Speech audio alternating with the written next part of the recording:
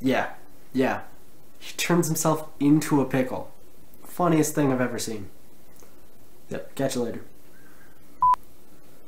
Oh hey, so about a month ago I was over at my brother's apartment babysitting my niece. While I was there I saw a spray can sitting on his couch. It had a safety mechanism and the name was very vague.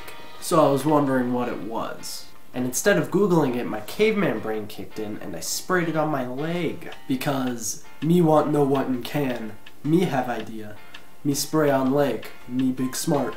Turns out me not big smart, that was pepper spray. The second I felt it I was like, whoops. Somehow it ended out on my arm instead of my leg.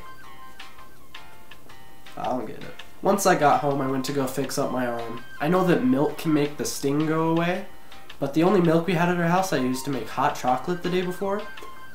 So now I have footage of me pouring chocolate milk on my arm. Now I can't stand the pain. How could this happen to me? I made my mistakes. The situation could have gone way worse than it did. Moral of the story, don't have caveman brain.